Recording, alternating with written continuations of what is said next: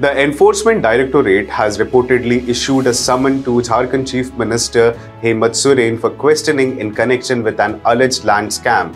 CM Soren has been directed to appear at the federal agency's office in Delhi and have his statement recorded at a mutually convenient date both for him and the agency under the Prevention of Money Laundering Act 2002. It is noteworthy that this marks the 7th time that CM Soren has been summoned by the agency.